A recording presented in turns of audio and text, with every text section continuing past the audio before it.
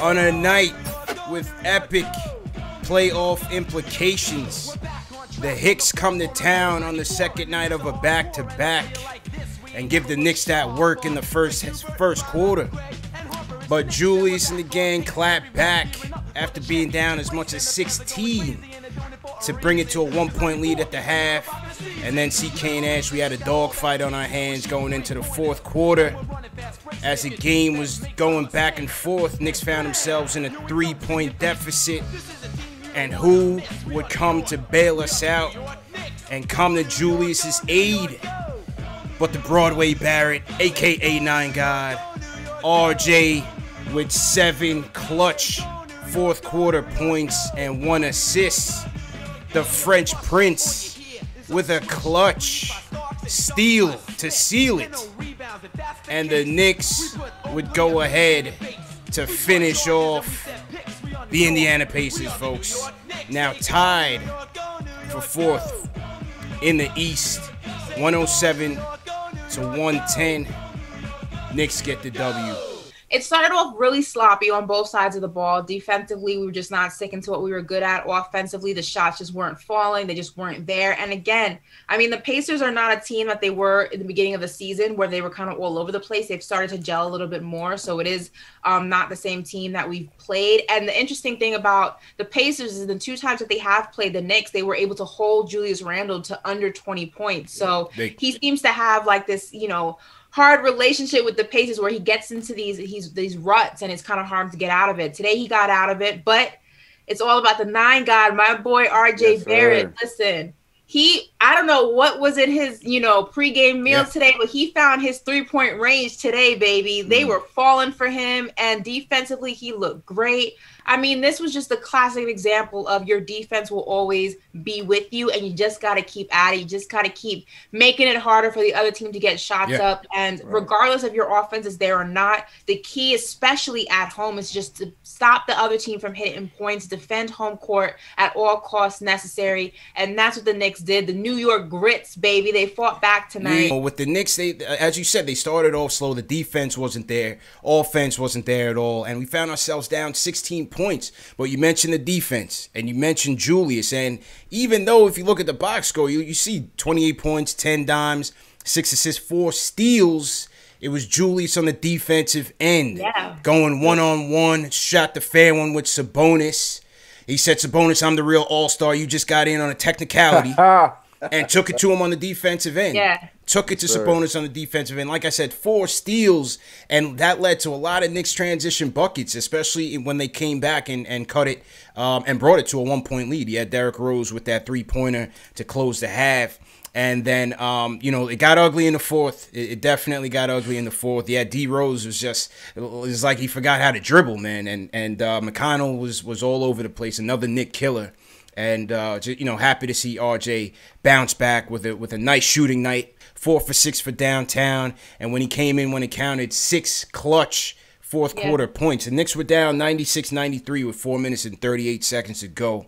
RJ comes in, 6 clutch buckets and a nice dime to Julius for a 3. And that pretty much sealed it. The free throws, it got ugly in the end, but we came away with it. Free throws, or the missing thereof, can really make or break the outcome of a game. But let's not forget that RJ Barrett is 20 years old. And I can name about 5 players off the top of my head who were terrible free throw shooters at 20 years old. And now, years in to their career in the NBA, their free throw percentage is all the way up. And let's not forget that RJ's free throw percentage was terrible last season. And what he's been able to do with that and how he's been able to step that up. So if the trajectory of him and his free throws continues, he's going to keep getting better. So let's give him a break. And I also they had 11 forced turnovers tonight. They're not really opportunistic defense, CK. Typically, they only average about 7 takeaways a game. Tonight, they were all over it, especially late when it mattered. Got 11 forced turnovers out there, and I thought they were very aggressive. So great job on them on the defensive end, bro. I mean, since Derrick Rose has been in this starting lineup, where there are steals, there is supposed to be transition play. And I feel like this team, beforehand, we never really took advantage of playing in transition, and tonight was just like our last game too. We took advantage of that, and it was so nice to see. You know what I'm saying? So with the steals came the transition. So definitely something we took advantage of tonight, and we we used it the way we should have been using it this entire season. I like to see that. Yeah. And they started to get back to, you know, their defensive strong points. You know, the Knicks in the month of February, which I thought was interesting, they lead the NBA in rebounds. So their part of their defensive game is getting, you know, avoiding rather the other team getting those second third chance opportunities and getting the ball back in their possession. In the first half, they kind of were not playing that game. They were playing more defense with their hands rather than their feet. In the second half, they kind of got back into the swing of things. And, you know, the proof is in the pudding, and the proof is also in the score. So shout out to the Knicks, shout out to Tibbs, shout out to everybody involved for being able to go ahead and kind of make the adjustments and just get their head back in the game. You know, listen, only 5 points for Frank, but he had the key clutch stop in the end. The three-pointer that he did shoot, he shot it without hesitation. You want to see that. He was 1 for 1 from downtown. You know, again, quiet on the stat sheet, but ultimately you want to just see that confidence from Frank. And he may have his opportunities here because as long as Payton is out, obviously Rose is going to be his starting lineup. Now, Rose logged 38 minutes tonight. Now they have a back-to-back against Detroit tomorrow, so you could see a lot more quickly in Frank out there and maybe a little less Rose as they try to limit those minutes with Payton out. But in overall, I thought Rose's play in the first half, I thought he was solid once again, man. I thought he did a good job of getting the offense in order. He finished with 11 dimes, 5 steals, so I thought he was great there. Turned the ball over a little bit too much in the fourth. You know, and that could have really swung the tides there. 4 turnovers, and I think he had about 3 in the fourth. And he had a bad foul on McConnell near the end of the game. That was ill-advised. So decision-making was still a little bit questionable. But overall, I thought it was a solid game for Rose. I thought him and Randle in the pick-and-roll and pick-and-pop situation, I thought that was there all night because Sabonis plays no defense whatsoever. So I thought that was there for the Knicks to capitalize on, and they were able to do that, especially in that second half. Going to the bench, you know, quiet game for Obi. Knox did come in. We lost Taj early.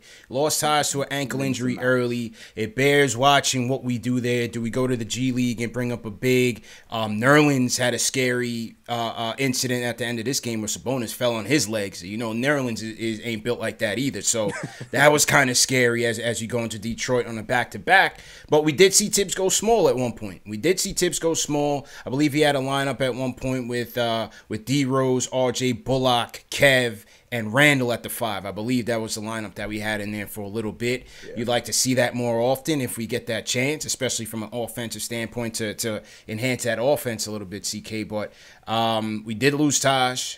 Burks was okay, you know, quiet night compared to the Kings game. And then I thought IQ was in his bag a little bit. 10 points, 3 or 4 from downtown, had a 4-point play for us. So decent play from the bench tonight. It's hard to call these games at the 35th game mark a must-win, but when you look at the East and how jumbled up it is between 4 and like 13, all separated by 3 games, it's a big one. And the Knicks were able to move up to tied at 4th with the Raptors. I believe they're 5th positionally because they did lose to the Raptors, so Raptors kind of own that tiebreaker. But these are the games when you look at that tough second half schedule.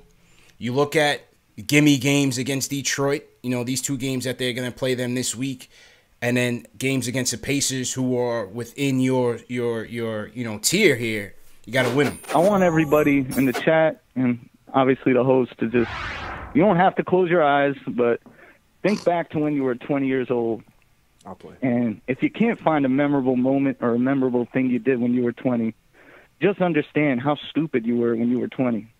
Or how many dumb decisions you made when you were 20. Yeah. Or just how big time. Immemorable or nothing happened. It was just a phase in your life. That's why we bring up that RJ's only 20. And that's why people like me will call up and defend him when he misses a layup against the Heat or when he takes a bad angle or he gets too aggressive. Because he is aggressive. He is willing to make that mistake. He looks so bad at sometimes. Like, terribly bad. And I'm not going to hate on people who are hating on him. But when you could see someone fighting through their mental toughness at 20 years old, that's enough for me to say, all right, this guy's never going to be the greatest shooter. He's never going to be the quickest player. He's never going to have the best handle. But he, at 98, 93, we had Derrick Rose with Burks and Bullock. I don't think I've seen Burks and Bullock play too much this year together.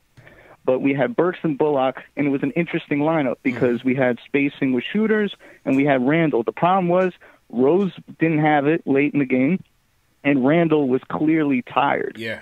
So Tibbs puts RJ in.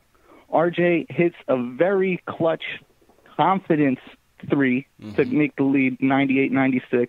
Aaron Holiday stinks and misses a layup. Then RJ drives to the bucket, gets the and one. Then the offense ran through RJ. Yeah. It wasn't running through Randle anymore. It ran back through RJ. RJ cuts through. They're expecting him to go to the lane. He kicks out to Randle. Randle's pumped up because he's like, nice pass. And then the offense continued to ran through it. And I'm actually happy that he missed those free throws. The same reason I'm happy he missed that layup against the Heat, because it's another teachable moment where this guy at 20 is tough enough to say, I can't curse, but you saw what he said walking away from that free throw line. Yeah. So this is a guy who's 20 years old, and we will continue to bring it up. Not that he's void of criticism, but it adds to his progression. I see people saying, you know, why should we be happy that he missed free throws? Look, nobody's saying that we're happy that he missed free throws. Like I said, and I'll continue to say, free throws are free. You're supposed to take those points. Those are free points, and they can make or break the outcome of a game. But here's the thing. RJ is only beginning to show glimpses consistently of the player that he can be. His free throw percentage has drastically increased. I believe it's going to increase even more come next season and the season after that. We continually, as the call says, talk about his age because it just showcases that this is only the beginning. We're not talking about a player who's 28, 29 years old and kind of already in his habits, and it's hard to break certain things for him. He's only beginning to formulate those habits. He's only beginning to formulate his strong suits as a player. Every game isn't going to be pretty. Even the games that he plays great, there's going to be room for improvement. Even the games that he plays bad, there's going to be things that he did okay. There are going to be moments like, you know, a couple of weeks ago where he goes through these weird phases where it's like, where's RJ? He's missing. Someone put up the missing, you know, wanted poster, and then he snaps out of it and he comes back into his own as a player. You're going to get this up and down roller coaster from him until he can be consistent. Tom loved to have a reason without him have to make a reason to make a decision. What I mean by that, I'm gonna tell you before y'all even see it. Yo, that boy is being absent from that starting lineup, you know, now until another reason is for him to get back in it. EP can be all he wants, but that's Tom Thibodeau's son, Jay Rose. That's his man. Derrick Rose is his son.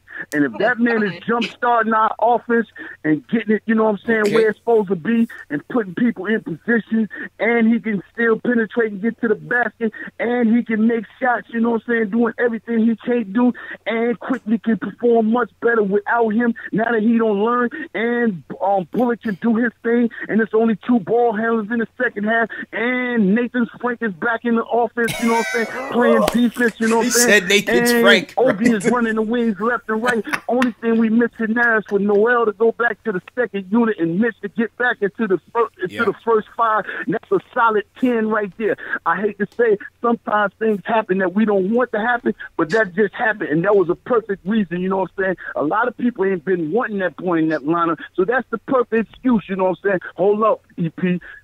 Your spot is being solidified right now. That's going to come down from the office, you know what I'm saying? Because Tom made that man come from Detroit. That was Tom Thibodeau's choice to have Derrick Rose come over here to New York. That wasn't an office move. That was Tom. But that was the office move that broke down the DSJ trade to them. And I shout out Westchester for that trade because the Knicks didn't make that trade, you know what I'm saying? But, yo, big up to the big man. Yeah, I call him Julius the Black Messiah. Yeah, he doing the thing. He let that boy know. Like you said, CP, yeah, you on the bench, man. Hold my jersey when I check into this All-Star game. You just a submitter, you know what I'm saying? I'm the one that's on the team. It's not tonight. Matter of fact, I'm not even looking to score early in the game. I'm going to let everybody do their thing. My thing is to go ahead and put that Spencer count on you. Shut you down from your game. What you had, 15, 7, and 5, something like that? Man, I'm going to drop this still 28 and a double with 7 light work assists and let you know I'm an all-star man, you know what I'm saying? I don't have to be a scorer throughout the whole game. Just score when it means the most, you know what I'm saying? And I can go opposite the track. Okay, my man RJ ready to get buckets. I'm going to keep on playing D. Stop crying to the ref. I don't care nothing about your referee running out on the court. This our crib. Tonight was finally a night. You know what I'm saying? They let us play hard boogie down ball, you know what I'm saying? And let the All-Stars go at it like they're supposed to go at it and wasn't making all them calls, especially not against us in our own building. This is real Knick life. This is real Knick life, you know what I'm saying? And shout out to everybody that been with it the whole time, you know what I'm saying? You deserve to be where you at, you know what I'm saying? We the ones that, you know what I'm saying, put this hard-earned work inside this, you know what I'm saying? Yeah, man, we'll be back. Knicks versus Pistons. Let's get it going. Back-to-back wins. Can we do it? Or could we get 3 in a row? 3 in a row. Put some respect.